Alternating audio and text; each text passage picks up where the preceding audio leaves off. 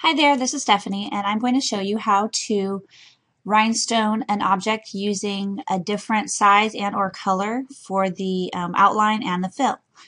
So you can either bring in your own image by using the import button right here, or we're going to file and import. I'm going to grab an image that comes with the program. I'll grab this fish right here.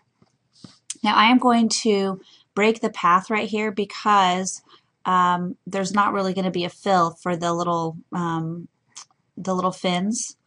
So I'm just going to do the fill on the body itself. Go to the rhinestone fill option. For outline, you want to make sure it's checked. Hit select elements.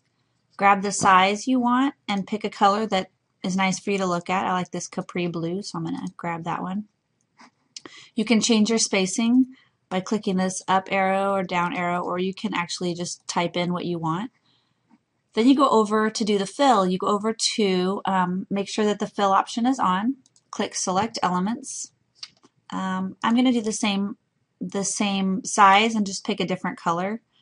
I'll pick this pretty pink color.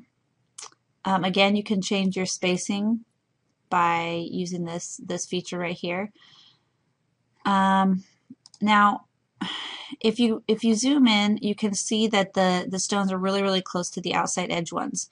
It's not really going to make a difference when you're using the templates if you layer them, because keep in mind that the circles are cut larger than the stones themselves, so they're not really going to be touching. However, I would still choose to move them just a little bit away by using this spacing feature right here. So that pushes them out just a little bit, so it gives kind of even spacing between all of the stones.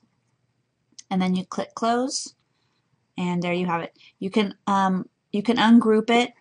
It groups itself automatically by hitting the right click and then ungroup, or you can see that the hotkey is Alt G.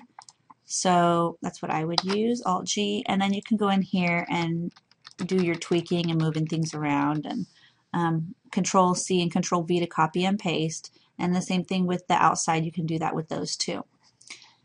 Now, if you wanted to do a different size fill, I'll show you it's the exact same thing. So we're going to do the outline in the SS10, and then we'll do the fill, let's say SS16. And the reason it looks like this is my spacing is way too close together for SS16 stones. So I'm going to go up here and move it up so you can see it makes it look a whole lot better. And you can go in and do your tweaking again. Again, if the spacing is too close, you can move it apart, move it away like that. Now let's say this looks perfect and I'm happy and I'm ready to cut it. So I'm going to grab the image. I'm going to move it off. I'm going to hit Alt G. Now there are two things you can do at this point. Over here on your palette, you can either double click, and that's going to grab all the stones of that color. It grabbed all of the capri blue stones, or you can hit Shift and do that as well. And I would hit Control G to group, and then I would grab those and Control G to group, and then to prepare it to cut, I am going to make a little weed box. A lot of people will tell me at this point that all they see is a black box. You can either hit Control B to move it to the back, or I've put this this little shortcut button up here, and that moves it to the back so you can see. Or Alt S will take the fill off.